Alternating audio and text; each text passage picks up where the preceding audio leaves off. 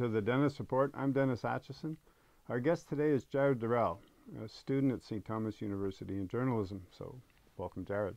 Hey, Dennis. It's good to be here. So, to start us off, it'll be a tough for context, but what's it like being a student nowadays? We often get it from the media, where they'll tell us what students are living through or like, and it'll be a hot issue, but they don't in general capture what's it like these days to go to university. It's really tricky, especially, that's sort of this belief that university should be hard for everyone. It's like a rite of passage. It's an artificial puberty. You go in and you're expected to come out an adult afterwards, but a lot of the time you're not an adult going in, or you're still on the cusp of it. And then there's other people they're coming in and you're like, I got this. I can handle the world on my shoulders because I've already been off the toughest part of it. And so you're kind of missing a bit of it. I'm closer to that. It's like I was ready to take on the world. So I'm just finishing up my second year, so I'm exactly halfway. But it's tricky because everyone comes from a different background, so I'm not going to even pretend to comprehend or speak for what other people are going through.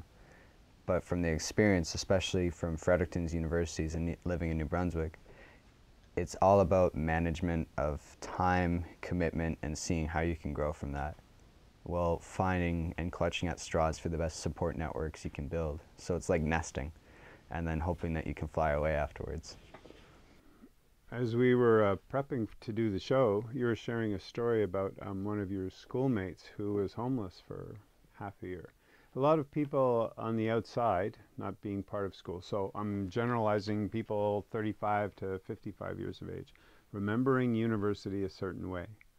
They really struggle with understanding the food insecurity or the housing insecurity or the financial circumstances of today's students, or some of today's students. That's a big thing too, is so I have a friend, he was homeless during the first semester because of complications with renting at a place, and then the lease fell through, and then having to leave it. So being evicted, not really having any support network to catch him, he was homeless and still kept going to classes. So I'd see him sporadically week by week, and I didn't know him personally really well until he's sitting by me one day and we start just shooting the shit and talking. And he mentions it, and then he kind of, after mentioning it, introducing it, it goes past that, and he starts sharing like where he's at emotionally and what he needs, and what he doesn't think he's going to be able to stay and finish the semester. And I'm looking at this kid that I barely know, but he's supposed to be my age, and he's going through something that my older sister and older brother have gone through, and I'm just looking at him like, holy crap, man, I wouldn't even be here. If that came up with me, I would put pause on everything. And so he ended up missing a lot more classes, and then the prof asked about him, and I made a decision, and I went to the professor privately, who I know fairly well, and I mentioned it, I explained it, this guy needs a break. He's not going to tell you he needs a break, but he needs help right now. So I did that, and I felt real bad about it for a long time. And then my friend shows up again. I nearly just said his name, but my friend shows up again to classes, and he looks at me, and I think he's going to be pissed, but he's like, hey man, I wasn't going to do it myself, so I just want to say thank you. And I was like, I feel proud, but also like, holy crap, how are you doing? So I immediately break it down. He's got a new place, he's taking care of himself, and he's living, and then he comes back for the second semester, and now he's just floating, which is good. But it's like that, is sometimes stuff comes up, and it really tries you to see if you will remain. Like, I've met students who live in the area, in Fredericton, but because of like the complications of it and the stress that they hit, and they could have been a great student, is they'll bottom out, is it will wear down at them, and then it gets into this like isolation thing. So when I lived in residence, and I was told going into it, it's 13 weeks, it's gonna be fine, a semester's gonna fly by, and that's right, it does fly by. But it's like going at full speed, and those signs are hitting you right in the head, and you want to still read them. So there's kids getting hit in the head, and they're so concussed that they end up spiraling down. Yeah. And when they do that, you can tell. You can tell who's going to drop out, because immediately it's not the not showing up to class or the not talking to a prof, it's the eyes down, halfway interested in things.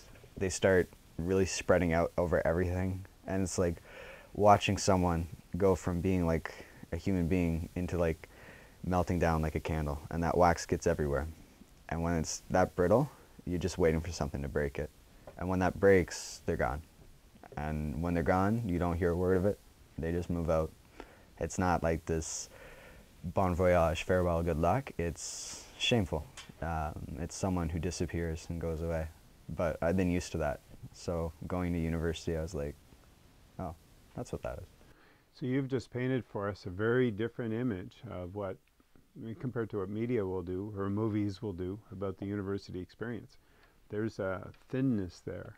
There's also kind of a lack of joy, you know, because learning is supposed to be dynamic and fun, and it tends to be high energy, and you're passionate, and you know, that ideal version of what learning is.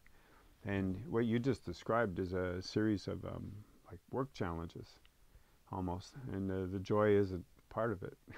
Not at all. That's very much what everyone's dealing with in education now, is they want to make it engaging and entertaining and make sure everyone can have that kind of like Dead Poet Society moment where they really entertain the concepts independently and can be their own Nietzschean Superman, where they've got like, they can carry a burden, they can direct themselves, they can appreciate all sensible aspects of life. But that's not the reality of trying to meet a ridiculous amount of work to keep a GPA. So the profs can do whatever they want. They could be as engaging as crack cocaine. They could be as entertaining as the Super Bowl, but they're not going to be able to deliver on that without understanding the like rigors of going from one class to another, maintaining all the assignments, to then get this cumulative marking point that's going to represent you so you can get on a list, to get into some little section where you're more safe and secure. So it's like going to a big field and you've got a bunch of people entertaining, inviting, and beautiful concepts. But at the end of the day, you're still waiting for the sun to go down and find a good place to sleep so you can wake up the next day and go a little bit further until you get to the place you're going for. And some of those professors will go with you. Some of those professors will carry you the whole way. They're amazingly engaged. Some of them can't. They're dealing with their own thing. Some are research professors. Some are able to give you the best lessons and lectures in one concept, but not deal with you socially because they just aren't emotionally intelligent. Their emotional intelligence quotient is 0, and it shows. But that's not personal. Nothing is personal, which is another issue, is when you're going through that and you're making friends, is they've got that same thinness. So the lack of joy is a shared thing, and people do crazy things to try and get that joy back. That's why there's so much attendance at bars and stimulants and stuff like that to try and like keep this idea of happiness by just triggering the body into thinking it's happy, rather than an engaged experience where you slowly build like effort into happiness. But you can't do that because you're so worried about the next test, the next quiz, the next essay, and all that, and proofing it. And rather than actually learning the proper logic behind grammar and punctuation, learning to be afraid of failing. Can you give us a picture of what the typical workload's like?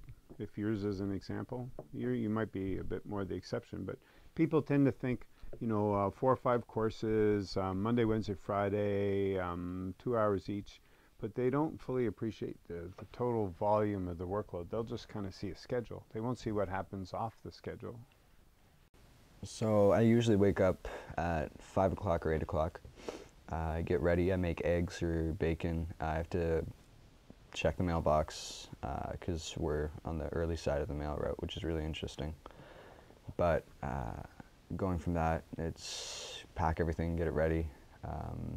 So I've got a house that I live in, and I got to take care of that, especially recently with ice shelving, which is when you've got overfills and you've got an asphalt roof with the shingles going down it, and then when ice builds up, it starts seeping through because the bottom layer melts the first, and the top layer kind of keeps that cooling.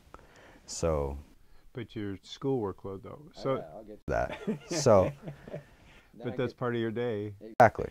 But the reason why I mention it is because everyone's coming from somewhere to get to that class. See, I haven't even gotten to class yet, and I'm already engaged with all those problems of the day. And that's human. That's this thing we live in, and I'm not going to ask for pity on that, but it's the mindfulness that's missing. So I'll deal with that, and then I got to go to class, and I'm sitting around a bunch of people who are all dealing with their own thing. Buddy to the left, his gas tank just exploded, so he's got to go take it and fix it. You've had that? No, but I kind of picture it though. Yeah, that's actually what happened to a friend of mine. Is we were hanging out and his gas tank started leaking, and I was like, yeah, that's a leak, and so he's got to go handle that, and he makes barely enough money to cover it. And then the person to the right of me, say she's dealing with an assault that happened over the weekend. A close friend went to the bar to have fun, and then got exploited and abused, and is now trying to find truth in that. And then the person in front of me is a trans individual who's now depressed because the government of the province is not appreciating the fact that they need help. They need a special kind of help. Then the person behind me is coming in from the greatest weekend ever, where him and the boys cracked some cold ones, shouted on the streets, had a good St. Patty's Day, but is totally buzzed and not at all engaged in the class because he's really covering up the fact that he's scared he's not going to be able to play sports next year. It's all that.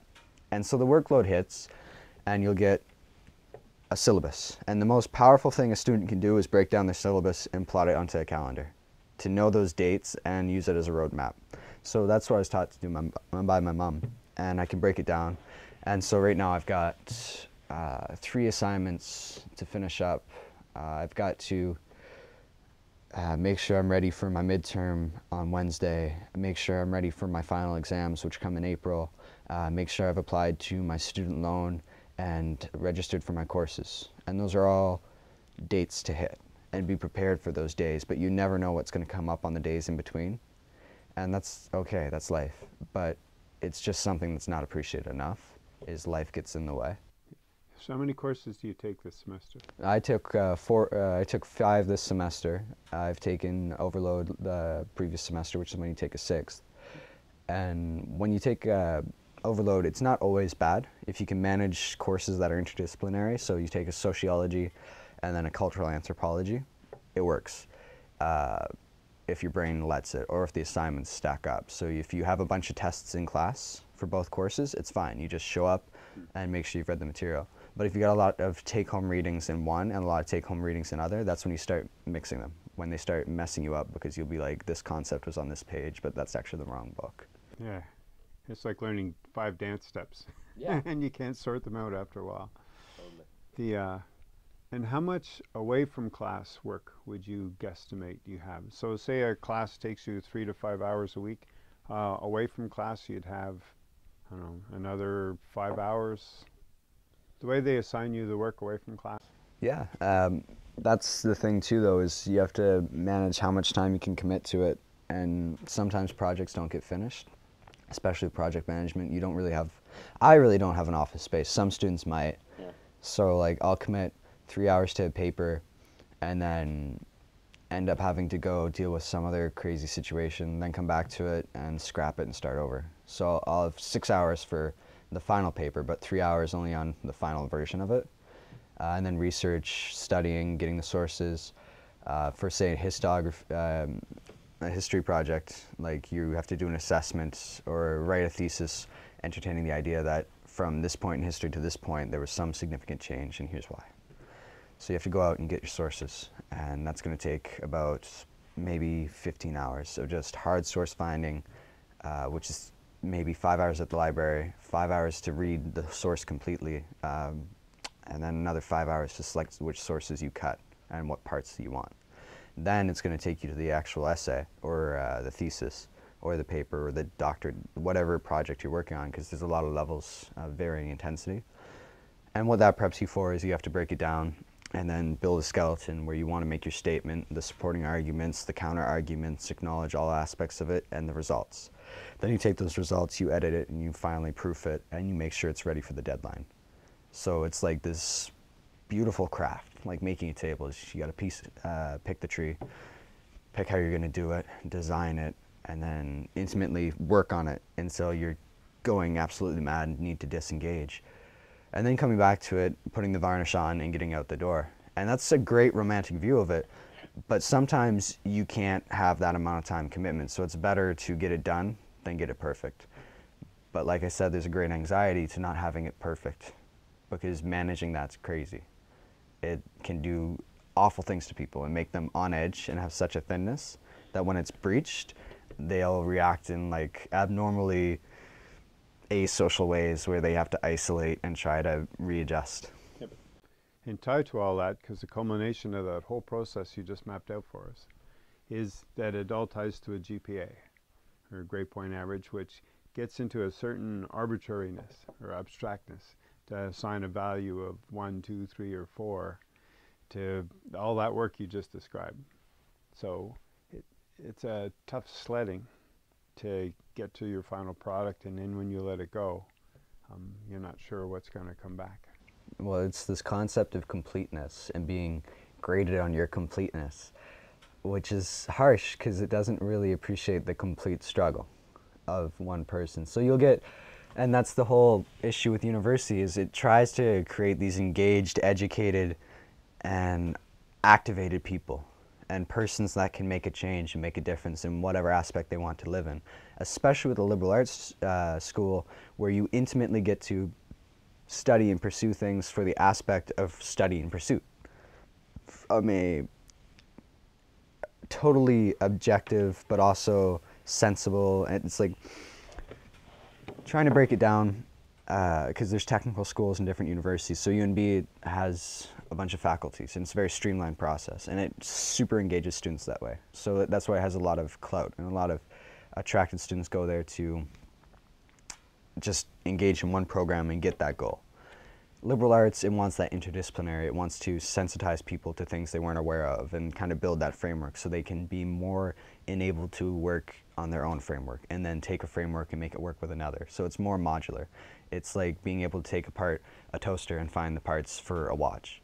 And then UNB, especially with a lot of their streamlined programs, and that's just the way education works, is once you've entertained a field and intimately know it, you go into a more focused version of it, and more focused, and the blinders get on, and you're so engaged in that one topic you could talk about it from every aspect except for what created that topic, and sometimes they can. So to say it quaintly, when you take an arts degree and you're told that this GPA is going to reflect how well you did, and it's going to appreciate that aspect of you completing coursework rather than your engagement, how you're able to use the outcomes, how you're able to prove it, how you're able to replicate it, how well it was demonstrated to you. That's a fundamental of education, is the demonstration, imitation, replication of any concept, no matter what you're doing.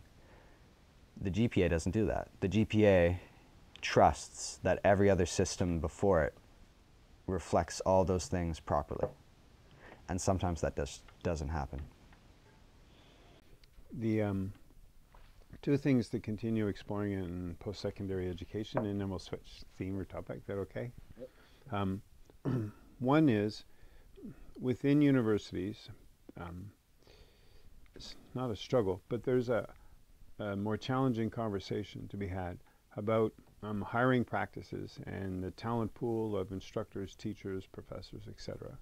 So St. Thomas, not just self in Canadian history, is the first university ever to lock out the professors. That was about 10 years or so ago.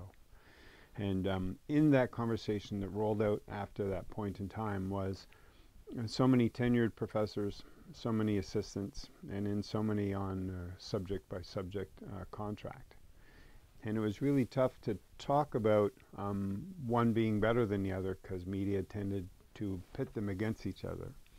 But there is something to be said about when a post-secondary institution starts hiring on contract basis for teaching a course and a course and a course because it saves them money. The impact that that has on the student for working with an instructor who doesn't have a long-term or stable work situation, and how they interact with students compared to the tenured professor who knows that they've got stability, knows that they can commit long-term to a relationship and nurture the student along that way, and also the culture of the school that way. Does that kind of make sense? Have you experienced, you know, there's a difference in the teaching without it being a personal knock, you know, because they don't have the long-term commitment because they're trying to get on with their career somewhere, because I'm here for one contract for 2 courses at $5,000 a course. Exactly. So to simplify before I even get into it, there's a lot of differences between different, that's why there's whole terms for different profs. There's research profs who are there to sell research. They're going to write a book. It's going to be the history of food from one perspective, and they're going to put it into a pile, and hopefully that pile gets picked up by a publisher that can sell it to chapters, and then they can make money through syndication and royalties and being invited places. Or they're a research prof that entertains these big concepts, and they want to go work at the archives all day, and they're just there because the university's the way in. And the university trusts them and is going to put them in charge of a class because they can see some version of that. Now, especially with the Atlantic province, the Maritimes, and the review boards they have for professors, is all faculties have to be approved by this non-university board before being created at a school. And so they kind of make a contract about that. And when they make that contract, usually there's a professor or a set of professors in mind. For example, at STU, there's a Native Studies department where there's only one full-time professor right now, and then there's one part-time, and the former head just retired.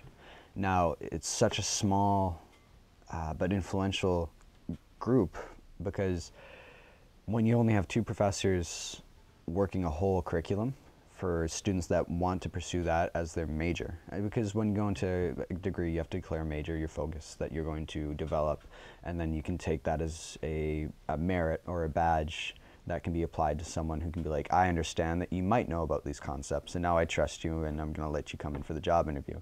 Rather than entertaining a philosophy student going in to talk about why they can practice legalese, they want a law student going into law, because it's like that toy everyone had when they were a kid, where they take a shape and they put it in that hole. Now, professors who are like that, they only deal with students that are in that hole. So I have seen fine arts professors who behave in a certain way because they have tenure, because they know they are allowed to do that. They're permitted. They've passed that barrier that they treat all students in a way that they want to entertain. And sometimes that's beneficial because it can push a student for success. Sometimes it will just strip a student of their dignity because they're dealing with things outside of that professor's classroom. So a lot of tenured professors aren't very mindful, especially because it's more of their world. And then a lot of research professors more disengaged, less emotional intelligence, less stuff like that. But those are generalizations of people. So I can't go into it any further without starting to get into that personal knocks. Yeah, but it gives an outsider a peek into the quality of life and experience of a student today, which mainstream media often will categorize as, oh, tuition went up 3%, but they don't factor in the cost of food, the cost of gas, the cost of living, and all the other stresses in a typical day. Especially the failures of certain programs for supporting students. We didn't even get into food insecurity, where students are now buying more groceries while still dealing with a really fixed income. A lot of the time, just depending on students too, some go in with their loans, and that is their parachute that they're slowly picking away at, or cutting certain strings to tie something else up. It's this concept of having only this much resources and trying to manage it over a long term. And then there's other students that are coming in with capital investments and bank accounts that are able to securely invest into a better future. Then there's other students who are coming at it from breaking the bank on tuition, and because they don't have the support networks, because they haven't hit in the province's merits or the scholarships merits or the grants merits. What I'm talking about now is merits. It's the permission of one person accepting or appreciating someone's struggle or what they can provide or produce or what they represent. So it goes back to GPA. The media has a meritocracy of what it means to be a student. The GPA has a meritocracy of what it means to be a successful student. Students have a meritocracy of what it means to be engaged in a classroom and succeeding. And what that merit system has kind of done is, because it's not appreciative of all aspects of the circle, is it only looks at how someone can benefit from telling that story. So yeah, the media's failed, of course, because they have to get people to read it. And a lot of the times it's not going to break down what investment portfolio UNB's developed this year and how that impacts you, because they're now investing in, for example, and this could be true or not true, a company that manufactures bullets like SNC-Lavalin, or how they invested into this to secure some long-term commitment to Irving, who in turn commits a bunch more money to this department, like the Canadian Rivers Institute or Association. Institute, who in turn are now working for the Irvings after the Irvings have been responsible for the impacts on the river. It's this fundamental cycle of privileged people doing privileged things while disengaging but still allowing certain merited individuals in. For every one student university, there's 100 that they've climbed over from public school. And that's the issue with post-secondary education. And that, I could get on about that a bit longer, but that's just another thing that's not been covered or looked into, is there's insecurity every way stepping up, but that's because it comes from an unfair system.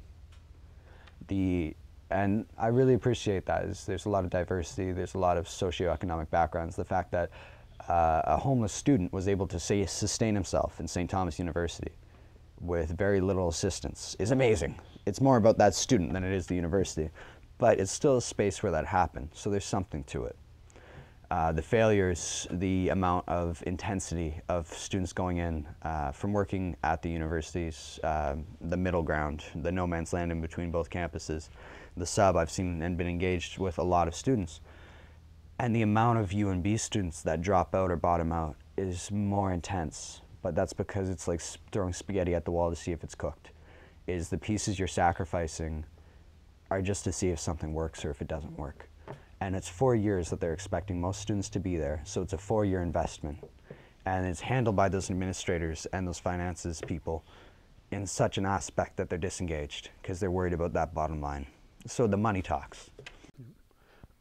When we started this tack, or this direction of conversation, you talked about rituals or rites of passage. And what you've just described is a very brutal version of that rite of passage, where young persons kind of on their own when they go to school have these variety of challenges coming at them, and at the same time have to develop the skill sets that they actually needed beforehand to deal with those challenges.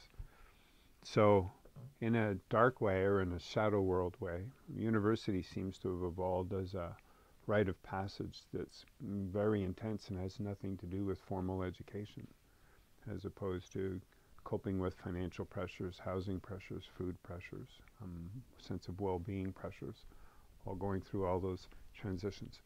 So it crosses my mind, wouldn't it be interesting if universities integrated a kind of a cultural component or a nurturing component that allowed that rite of passage to happen in a more, I want to say almost gentle way, or a more compassionate way. And there's a lot of programs going on for that in some aspect. Like one is looking at solving the housing problem by having seniors live with students. Is someone who's already isolated because of some circumstances they can't control, living with someone who's entertaining this fake puberty concept of trying to struggle and seeing how that can balance itself out. So that's one attempt. Then another attempt is peer support centers, where it's like a bunch of information, a bunch of people that are there to support someone who comes into the space. And it's there. Those are pathways that are being developed. There's food banks. There's sexual assault support centers. There's gender queer representational groups. Then there's groups for Indigenous students, and then there's groups for multicultural students. It's all about like intersectionality, but then there's the student union who funds all this, who controls how much money goes to which department, and that student union is just like the board of governors for the university, where it's a group of people who are fundamentally concerned about the budget and looking good, walking away from the project. And they don't engage with these groups on a level that they should. So the capacity to listen isn't being used. The capacity to communicate, to tell applicable stories and hear how you can fix someone's life by giving them this or what they need and managing the resources isn't being done. Last year what we saw was tuition was going up at UNB. It was unprecedented compared to a lot of others, but that was because they fundamentally wanted to fix the deficit they were running. Then there's a bunch of challenges as to what created that deficit and better means to solve it. That wasn't heard. The protests weren't even held in their full capacity because the authority that was used was so disproportionate that it became more of a concept of, we're going to wait. We're going to shut you out, and now you're going to either go back to classes or in 3 years' time, it's not going to affect you anyways. Because a lot of the students that were protesting were grad students. So say someone goes into this fake puberty and they have to stress themselves so much, and then they graduate. It's done. It's over. They don't want to be re-traumatized by engaging with university anymore. And a lot of the time, they can't find a job right after anyways. So going back to it, yeah, there's some form of support. There's some form of feasibility going out of it now, or that wants to be built from the inside out. But those students leave, and those programs die. And when those programs die, they're not maintained. They become a file that sits somewhere and is cut, rather than being something that students are made aware of going in, or showing off how difficult it's going to be a student and what's going to be there to save you. That's not done either. And that needs to be done. That's the more ethical and engaged way to do it. Yeah. So let's wander into some other themes and see, because you've plugged yourself in as a journalism student into a fairly big circle. From politics to environmental stuff to First Nations world, and it's like you live in the gaps, and so as such you're able to move through all these different worlds as opposed to you're trying to focus on just one. So can we explore a little bit your take on New Brunswick's politics right now, and the fact we've got a minority government for the first time in 100 years, and what your hope for that might be? Oh, well, then I'm going to identify, because this is what people need, because that's the society we live in, my merit to it. This is my world. I'm Jared Durelle. I come from a family in Bay St. Anne. My great uncle is Yvon Durelle. My grandfather is Rene Durelle. I'm a French Mi'kmaq person. I live in this space. I have a history in this space. I'm committed to this space. With a minority government, I only know so much about it because I am a student. I know most of my political information from, sadly, Brunswick news, from the fact that it was everywhere growing up, especially, is there's no level of understanding. And I'll get to that in a second. Is I'm getting information from a source that I don't fully understand how much impact it has. And then I was engaged in public school, which again is being a student in a place that I fully don't understand the limits of. Then I become a university student. So I've hit through those stages that have been set up for me for what justifies my level of engagement. But outside of that, I've been working. I've been working for food banks. I've been working for farming co-ops. I've been working for pawn shops. I've been working at McDonald's. I've done the full trek and back of part-time jobs and full-time jobs, Sobeys warehouse, to everywhere. All that struggle, all that strife to get me through those steps. So when I get to university and I'm pegged as a journalism student, I always laugh because it's almost like saying that person's potentially going to go somewhere when I've already been somewhere. I'm Jared Durelle and I live for that, because I had to, even picking my name after being denied it was tricky. So I come from an abusive household, and my legal name is Jared Nathan Anthony Den Hollander. And after taking my father to court and having to deal with the impacts of a cycle of violence and abuse, I disengaged and I went for a name change. And I dropped the two worst parts of it. So now it's Jared Anthony Durelle. And I've been going with that, and I've got it changed, and that was an amazing thing to do. I did all that over a lifetime. Yep. I'm only 19, and I came from a long set of circumstances. So when I come into politics, yeah, I've got my own things that I think should be done.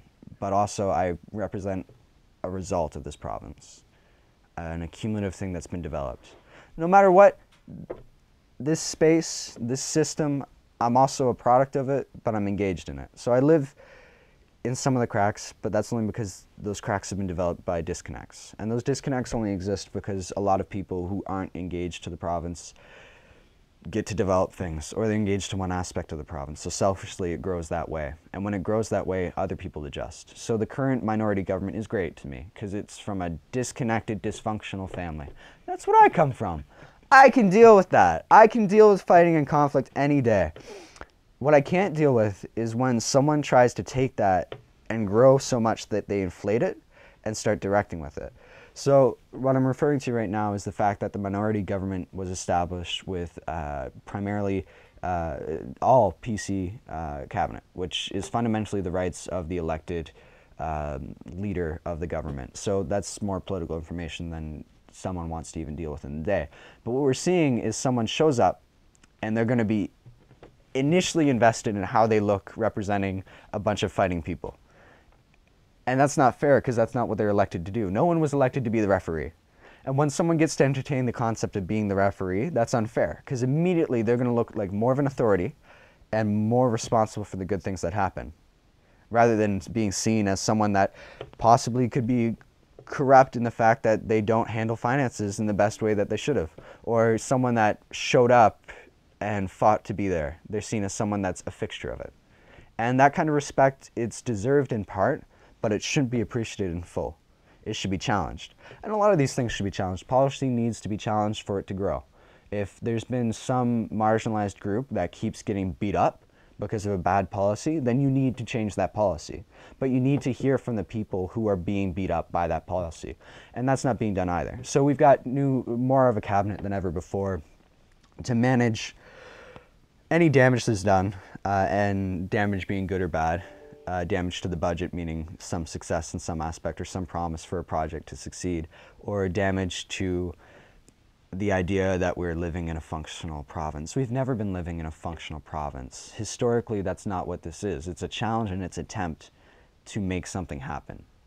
There's always, especially in this province, from the Acadians arriving, and that was a result of the French-Indian War, and the Americans and colonialists to the south not trusting the French and telling them to GTFO as soon as possible. And so what we saw, well, we didn't see it, but it's recorded and it's remembered, is people coming up as refugees. That's real. Then the American Civil War happens. And so right now a popular thing, especially with liberal groups, is looking at the Loyalists as refugees, when in essence they had more going for them than the Acadians. So a marginalized group that intermarries and starts developing with the Indigenous populations, from the Passamaquoddy to the Abenaki to the Mi'kmaq to the Wolastoqiyik, have a system. But then people with more capital show up. So economically they're a powerhouse. They show up and they come in. And that's representative of the history of the province. And then there's more that goes on from there. But then we go way now to the 1960s, and we see more growth, more dependence on the repatriation of the Constitution. A new Canada comes up. And so the new Canada starts existing, and new projects need to be developed. So there's massive land claims issues, massive developments of systems and enfranchisement or disenfranchisement, who gets to vote, who gets to represent this, new intersectionality. That is decided by people who shouldn't be deciding that, because they showed up and they had the most influence. We're finally at a point where that influence is being challenged, where it is representative of the democratic process in the sense that people elected a diverse group to speak on multiple issues. But there's still voices missing. So in aspect, it's good, but we still haven't challenged it enough to really see success for everyone who's being hit by it. The budget's supposed to come out soon. There's going to be more legislation happening in some aspect, but the cabinet's all slanted one way. These people will fight tooth and nail for their issues if they're the People's Alliance, who in rhetoric are calling themselves, "You're with us, you're a person of New Brunswick," which is such a dysfunctional title, because in a sense what it's challenging is that we are the peoples of New Brunswick. We're in an alliance, and anything against us is not people's nor part of the alliance. So challenge the Purple Party regardless. The Greens, who fought tooth and nail just to be recognized as legitimate in a Coke and Pepsi province that's been so much like that forever that it's become a fundamental problem of our identity, a shared identity that we all have to deal with, regardless of what aspects you represent. You buy something in this province, you're now part of the Coke and Pepsi province. Welcome to Canada. Welcome to New Brunswick. So we're at a good point to challenge and struggle, but that contention can easily be diffused and turned into someone's monoculture of how we fix the province. Now vote for us again. That's not fair. That's not what people voted for. But that's where we're going. And I bet you $5. That's what we see. Just 5? I'm a student, eh? I'm a student. That's all I got. I swear. Deal. Well, you don't have to bet anything, Jared. Yeah. This makes me think of, in the Facebook world today, Jeremy Dutcher made a pretty powerful speech at the Junos on Sunday, which were last night. And there's a key piece in there that I thought we should bring into the present, because it tied to how you laid out the political landscape from your perspective, is that nation-to-nation conversations and decision making. And Mr. Dutcher was very poignant and pointed with how he framed that up, all in a minute and a half, 2 minutes, which was quite artistic, actually, because that's what the man is. You want to play with that a little bit, because somewhere in that space is a potential for a breakthrough in how the decision-making process unfolds, and that feeling of togetherness rather than the disparity that you just kind of mapped out. We need to get on with a new way of doing things. Do the artists have a sense of what that path looks like? Does First Nations have a sense of what that path looks like? Can we get the rest of the other cultures to tap into that power? Well, I think especially the artists and the First Nations cultures. I hate to pan-Indian it, though, because there's a big generalization. There's a lot of policies. There's bad policies that exist. Well, you could strip it right down to he spoke from the heart. Exactly. And it doesn't matter what culture you're from. He's speaking from the heart. Well, he spoke from his heart, and it matters what culture he's from. He's from the Wolastoqiyik, who were marginalized so much so that they were called the Maliseet, which was an appropriation and a justified appropriation by the Canadian government to take away someone's identity. So New Brunswick does that really well, especially with a national park called Cushbegwak, where they've taken a Mi'kmaq word meaning estuary, essentially where ocean meets river, to justify a national park that makes very little profit for the peoples it's justifying its existence on. And when I've been there, they've got these huge posters of World War I veterans and women everywhere that have nothing to do with the land but the identity. So what we've done is we've justified our identity too long rather than considering its impacts. Jeremy Dutcher, as a Wolastoqiyik artist, has represented his culture. He's done great, he's done amazing things, and he's going to keep fighting for that. And his voice has been heard, and it's going to keep being heard because it hits. It's important. The reason it's important, though, is because of that marginalization and that disconnect. So when he speaks from his heart, it's a Wolastoqiyik heart, and it's a damn proud one. And that's important. So it deserves to be heard. And that's the thing to consider, is there is solutions, but that's only because it's been problematized. And when a group is problematized, that's the most inhuman thing you can do to them. It's turning them into an other who lives down the street in the reserve, and you're not going to go there. It creates a problem that won't be solved. And when people look for solutions, that's when bad things start happening. When people get that solution mindset. No, I'm not getting at like solving the original disconnect. I'm saying when someone's got a problem person and they look for a solution how to deal with that person, that's ghettoization.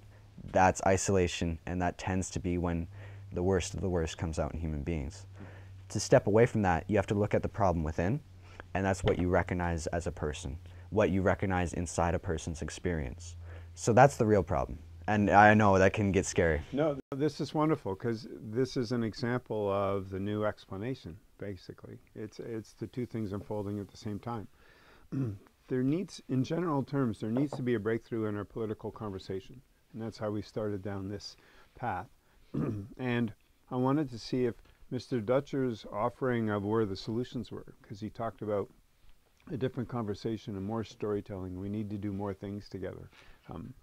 Is that the direction to go, given that New Brunswick has a minority government for the first time in 100 years? And is it loosened up enough that there's a window here, if we can seize it, to have a different conversation, not in its topics, but a different conversation in its process? As long as we recognize everyone who's involved and appreciate how they're involved.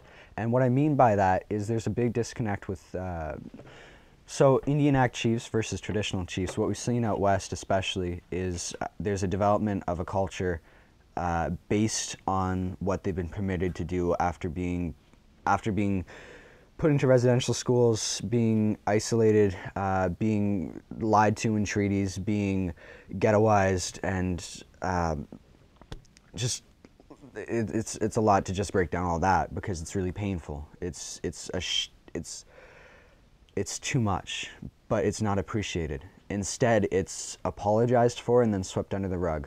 So not true healing then? Not true healing at all, because it's not all coming out in a circle, and those responsible, most of them are dead. You can't do much, but the generations that have lived through it are still living. And they're living in a world that's only informed as much as they're permitted to be informed by. Because there's been laws that have literally killed culture. There's been language that's been devastated. There's been genocidal acts that aren't appreciated. There's been a disconnect with the general public that is just permitted. And true healing from that is from storytelling. It's from listening. It's from permitting oneself to compromise. It's from permitting oneself to entertain another, to have a dinner, to sit in a circle, to listen to music, to read a book. But what we've also seen historically is there's a division of powers between the province and the government of Canada. And the government of Canada keeps propagating those vicious disconnects. And the province can say no. It was a fundamental development in the repatriation of the Constitution that the notwithstanding clause permits a lot of if consent's not given, you can't do it. Quebec's been really good at that, and they've gotten a lot of flack for that. But they're still Quebec, and that's fair, and that means they've been able to develop from that. But that hasn't been used in New Brunswick because there's a lot of political stuff on it. So yeah, it's good that we have a minority diverse government that's totally divested. There's one deciding seat in that government right now, and that's amazing. The fact that it's 23, 22, 3, 3. That's beautiful. That means it's more representational of different opinions. But those different opinions have very staunch opinions, and how willing those people are to listen depends on them. So if someone has a minister that they've elected, then you make sure that they're damn accountable. You listen to what they're saying and how they're going to move. What we're not seeing is accountable ministers, especially from the PCs. They're literally ghosts because they're all afraid of representing a re-election attempt. That speaks to a value set that gets into being in power as opposed to being in governance. So, so could it be, because we were aiming mainly at the politicians or the elected officials, could it be that there also needs to be a shift amongst the voters, that they will vote for someone based on their faithfulness to a process as opposed to their commitment to an outcome? Well, what I would, and this is dangerous territory because expectations of people aren't always fair. I'm not the most, I don't know why someone votes for what they vote for, and I would never tell them how to vote because that's not my place. What I represent is my heart and my family and my life. And so when people need to challenge things, it's because you're asking them to be aware of something. And if we want educated voters, we need a good education system. And if we need a good education system, then the legislature has to be there to support the education system. And that means that the unions that are in the interest groups that control the education system need to have some satisfaction. So there's a lot of these invisible thresholds that have to be met in order to get change going. So we've seen it in so many fundamental issues, is from busing to language to books to materials to snow days. Everything's being challenged. But that's the responsibility. And that responsibility needs to be a conventional system. Something that goes beyond the politicians, beyond everyone, but is consensual. It has to be a rule of the province that's been developed by the people of the province for the province. In essence, what you're doing, and what I would see as the best way to diffuse this disconnect and really create a new understanding of all the damage that's been done, is to establish connections from community to community, especially on reservations, and then especially with non-status Indians, because, and I use Indians because that's literally the term that's been developed under the Indian Act, is there's this almost invisible wall right now between status, on reserve, off reserve, non-status, and how those four aspects of identity all compete with each other and develop based on a bad policy. So when you've created that bad policy, the way to diffuse it is you look at all the groups and you ask for representatives of those groups to come in and you listen. A fundamental value that should be developed, especially in a post-colonial society, is listening to Aboriginal leaders, is to compromising, inviting, and developing frameworks with them. A new standard of care that is more informed and more developed based on a fundamental right you can't argue with. A right for the people that cannot be challenged by people manipulating people. So you can't go in one day and say, no, get the Indians out of Parliament. And that's not fair. That would be wrong. But they've never been let in. So that's what I'm getting at. Yep. I lived through a military life. I grew up in Ormocto, and it's a great place to grow up for some people. CFB Gagetown is the most hardest working fundamental part of New Brunswick, I would argue, because that community is so streamlined and everyone is there to sacrifice every day and soldier on. And that's amazing. But then again, that's my personal investment in that group. There's people from Dalhousie that have been fighting tooth and nail just to sustain themselves. There's people from St. John that are so industry that's all they got. There's people from Woodstock that are lumberjacks to the day they die. But then there's kids growing up in these places, and they need something that supports them beyond their community. They need their communities, and those communities have to be respected. But then you've got to deal with the fact that these communities are limited. So you go to Oromocto, and it's small. I'm talking Oromocto Reserve now, First Nations Wamuktuk, and it's getting smaller. But it's not getting smaller by land size, it's just trying to manage those resources. Then you go to St. Mary's, then you go to Kingsclear. And the fact that those are different communities and being treated differently than other communities, like that's the whole reserve versus non-reserve land, that's wrong. That's always been wrong, but it won't be challenged because fundamentally no one wants to go to legislature and say, we're all idiots and it's time to change that, because then they're risking, first off, starting a big debate that's going to delegate and then govern the idea furthermore. But it's not going to be the people who should be governing it. Thank you for that. It frames up a gap. I like using the phrase gaps because it's where creation happens, you know, the space between two things. What you just mapped out was very clear in terms of what was missing, which was the connection between all these parts into a creative process, into what's the path we're going to take in the future that doesn't ideally or romantically resolve all these things, but it does give us a sense of us. Because what you just mapped out was sort of a dysfunctional definition of us. We don't have a sense of us, a province, where we're all actually taking a step in the same direction, more or less in the same time, that sense of movement. Smaller units like a community or a team or an orchestra, they'll have a sense of who they are, their collective identity. Maybe there's a window that's open for the next 10 years or so with a minority government, with more social media and that kind of instant communication, assuming it's authentic, assuming it's heartfelt. Yeah. That maybe we don't have the answer to that question yet, what are the solutions? Because we're still in that formulation stage of, but who are we? And aside from constantly defining the problem or doing more research, because we have a habit of deflecting the solution by going and doing more research, especially in a 4-year election cycle. That happens a lot. Is there something we can do that actually gets people to doing that shift that we can almost kind of see the glimmers or the edges of, that doesn't even involve politics? How community can just get on with making their community a better place?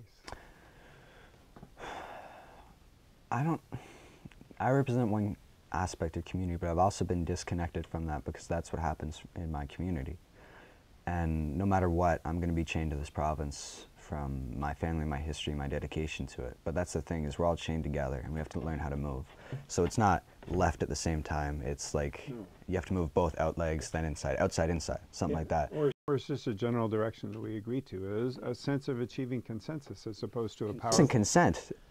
And to get consensus and consent, you need accurate, informed, and accredited, not accredited, let's drop that one, but accurate and informed people. So they know what they're talking about accurately. They're informed about things they don't understand. And that's the outside-inside concept, is you need a good circle of understanding of everything influencing and going on outside of your own bubble. But then you have to really represent and respect your inside community. And to better that, it's a fundamental issue of resources, what you need, what other people have. So you need a more tangible problem for me to really get into it. But the thing is, I'm 19.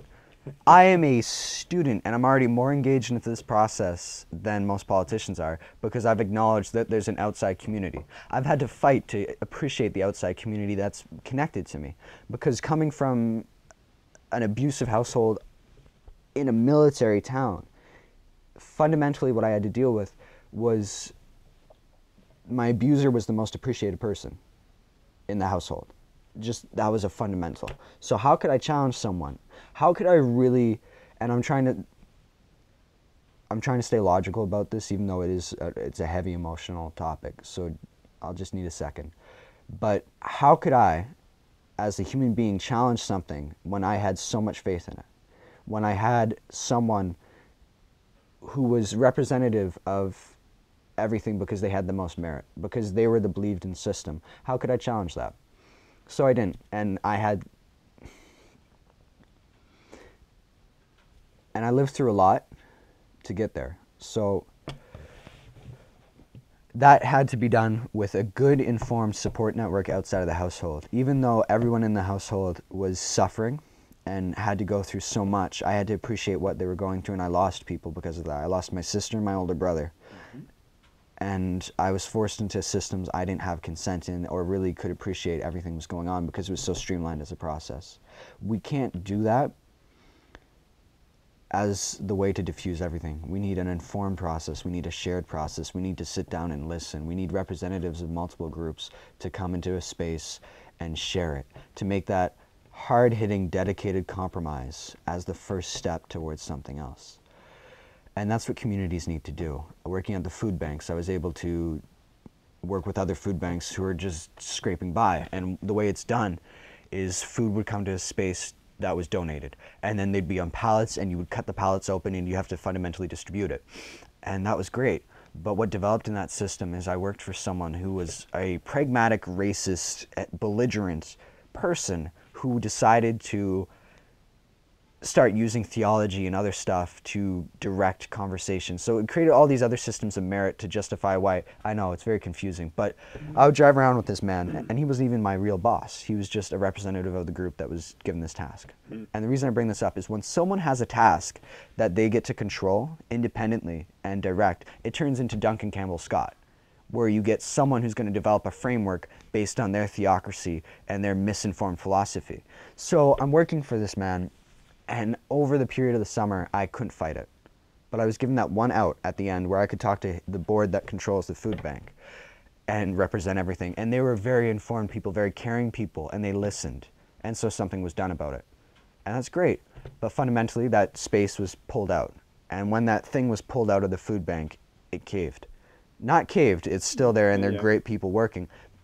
But that tension bounced back. There was space that was once supported, even though it was supported by a bad person, not even a good person with bad intentions, bad information, was stealing things. Anyways. So when that pillar's removed, you're expecting everything to cave in. But it didn't. And they sustained themselves, and they were afraid to. It's the exact same thing when my mother had to deal with leaving an abusive partner who kept belligerently coming back and assaulting her. There has to be dedication, but there also has to be a safety. So it's a tricky system to develop, but it has to be an informed one. And what that means is politicians can't be the ones to develop the framework independently. The province can't be led by the feds either, though, because the federal standards aren't the fairest most of the time. That's what we've seen, is there's a lot of heavy powers there that get to direct things. It's the same in the province, though. So what that means is the framework has to go back to the people it's affecting. It has to be a decision developed by them, but that means they have to come together. And there's a big disconnect between chiefs, between the Indian Act chiefs versus traditional chiefs, between different reserve chiefs, different reserves, different groups, because they're under a racist formed Indian Act. The whole concept is still used, even though it's fundamentally challenged. So it goes back to being a university student, is we all know what's going on. We're all engaged, but we're so worried about meeting deadlines and this idea of GPA and a merit at the end of it that we don't really entertain engagement to diffusing conflict and a new understanding of each other. It's beautiful. And as I listen to you share your journey and your path, it's looming on the horizon, and it's like right there is this notion of joy or of collective conscience, to use some of the soul work language, how we come together as a group and an entity.